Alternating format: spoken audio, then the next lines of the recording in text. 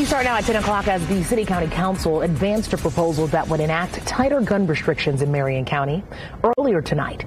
News 8's Adam Pinsker joins me now live in the studio. So, Adam, even if this ordinance passes, it can't be enforced? That's correct. It cannot, Alexis. That's according to state law. The Indiana State Legislature passed a preemption law in 2011. It prohibits municipalities from regulating guns, gun ownership, or ammunition. Should that law be overturned by future legislatures, Indianapolis's gun proposal would become effective, but for now it is just a statement against what city leaders say is an out-of-control gun problem. Mr. Chair, are you going to let this happen? Emotions bubbled over during the Indianapolis Public Safety and Criminal Justice Committee meeting on Wednesday. The committee advanced a proposal along party lines that would raise the age to buy a gun in Marion County from 18 to 21, end permitless carry in the county, and ban semi-automatic weapons and military-style assault rifles. To take effect if and only if the legal hurdle to their enforcement were to go away. For that to happen, the Republican supermajority in the state legislature would need to overturn a law barring municipalities from passing and enforcing gun ordinances. Though largely symbolic, Indianapolis Metropolitan Police say the flow of high-powered guns in the community has contributed to the city's rising homicide rate.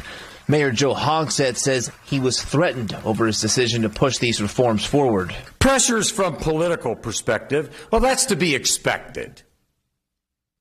But also direct threats to me personally, if I do not back down.